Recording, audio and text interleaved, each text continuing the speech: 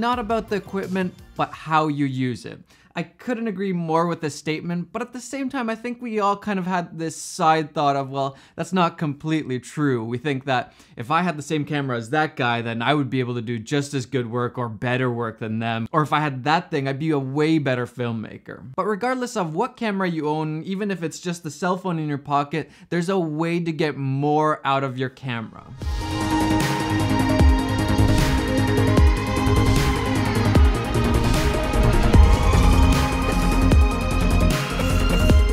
The way you set up your camera makes a massive, massive difference. It doesn't matter if you're shooting on something like this little guy here or on something bigger like this guy or this guy. The way you set up your camera, the settings that you use makes a massive difference. And I think that a lot of people actually aren't getting the full potential out of their camera. So I want to talk a little bit about how I set up my camera to get the best quality out of the camera. And I did a whole 2 videos on just camera settings to get the most cinematic image out of your camera. But in this video, I want to dive deep into color profiles. They're a little bit of a mystery for a lot of people. When do you use what color profile? Why do people film in a flat profile and then just add contrast? It just seems like more work. It can make a huge difference to your footage, and my guess is that a lot of you aren't utilizing your cameras to the full extent. You're not getting the best out of your camera. For example, here I'm using a $10,000 camera, so this is an expensive camera, and right now the color profile, this shot is just in a standard color profile, Rec 709. It's as basic as it gets. It has a kind of a standard amount of contrast and saturation. It looks okay, it's fine. And then here's another shot on the same camera, shot in log. Now, when you first compare the two, you think, well, the standard one looks way better. Why would you ever shoot in log? Log looks like garbage. It's super gross, desaturated, no contrast. It just doesn't look good. Why would you shoot with that? And I agree, straight out of the camera, it looks horrible, but with a few tweaks, bam, it looks really, really good. Okay, so you're saying, well, now they kind of look the same. Why would you go through all that extra work filming in log and then basically just bringing it back to the same look? What's the point? Well, if you're not filming in log, if you're using something like the standard color profile, it's kind of like the equivalent of filming all the time with an Instagram filter put on your footage. So you're choosing a filter in camera, you're putting on your footage and you're filming like that, and you can never remove that. It's permanently on there. You can't go back and change it. The look or the color profile that you're using is put on when you're filming, and that's permanent. You cannot undo that. You can't get rid of it. Once you have it on there and you're recording, that's it. But if you film in log, you can take it any direction you want. You don't have a preset on there already. So if you want a really contrasty look, you can get that. If you want a flatter look, you can get that. If you want teal and orange, you can get that. You can take it in any direction that you want.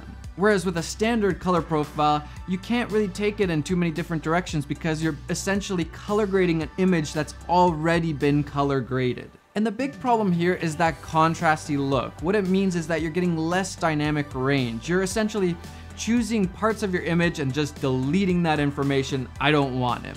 Dynamic range in practical terms means that you can get more bright areas and more dark areas and still have detail in both. So you're not gonna have really white skies or really dark shadows. For example, here, even though I've color graded pretty dark, I can bring up the shadow and see some detail in here. Or for example, here it's fairly bright, but again, there's still detail in there because this camera has a really high dynamic range and I'm filming in log. Not to mention, if you want a really heavy grade, you have a really good starting place with log to just take it in any direction. Whereas again, with the standard color profile, it's gonna start falling apart really quickly. You're gonna start seeing all kinds of noise and weird stuff, and it's just gonna fall apart. It's gonna look really bad. So what should your settings be, and when should you be using what? For me, I'm always using the flattest profile possible so that I have the most room in post to take it in any direction I want. I really like color grading. I think I'm pretty good at color grading, so having to color grade vlog footage doesn't scare me at all. It just means I have more possibilities and a better image. I think sometimes if you have a really quick turnaround, for example, you're filming some sort of live stuff and then you gotta edit it quickly and put it online, then it's totally fine to use something like a standard profile. But 99.99999999999% of the time, I'm using a log profile, because why would I want to choose in camera the look and delete certain portions of my image?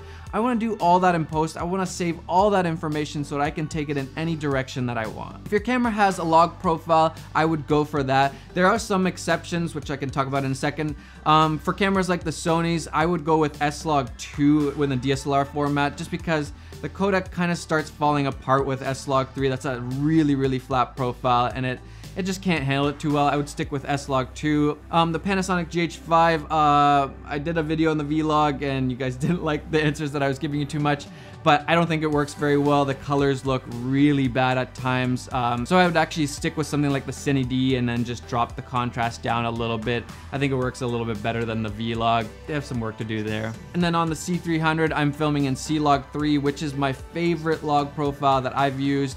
There's some other cameras that definitely have some really good ones like the Aries and stuff, but I think that's out of our scope for now.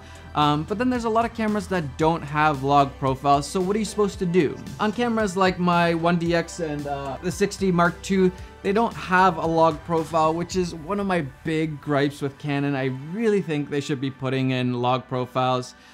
They totally can, it's totally possible, but for whatever reason, they're not doing it. Canon, get on that, get some log profiles for your cameras. So with these cameras, because they don't have a log profile, I basically try and make my own flat profile. For the Canons, I go into neutral and I take down the contrast all the way and then the sharpness all the way. I don't touch the saturation. A lot of people bring it all the way down, but saturation you can always desaturate in post. That's not that big of a deal, but it's the contrast and the sharpness, you can't take that away once you've added that in your camera and you've filmed with it.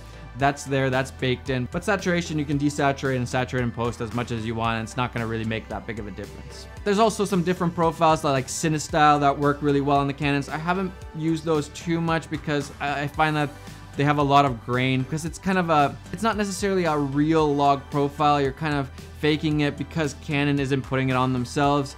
So you're gonna get a lot of noise, and you can just denoise that if you want, but that's an extra step that I don't really wanna be doing for YouTube right now. But this is gonna be your best bet to use a really flat profile, so you're getting all the information and then you have so much more room in post. And that's one of the big ways to get the most out of your camera, and it's one of the things that a lot of people aren't doing. I think just because they don't really understand why they would do it, it just makes more work for them. But if you want the best quality out of your camera, you need to be shooting in a log profile or a flat profile.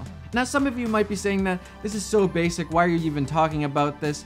Well, it's actually these small things, when you add them up, that's what makes the difference between just an amateur person and a really professional person. So when you take little tips like these and you put them together, that's when you really start seeing that huge difference in people's footage. They could be using the exact same expensive camera, but it just doesn't look as good as another person's. Or somebody could be using a really cheap camera like this little guy here, and it looks amazing, and that's because of these little things that they're doing, like choosing the right color profile. Alright guys, I hope you learned something, and even if you've heard this before, sometimes it just helps to get a refresher. Guys, if you liked the video, hit that like button, subscribe to the channel. I'd love for you guys to be a part of this community. Guys, enjoy the filmmaking process and go get some of those travel feels.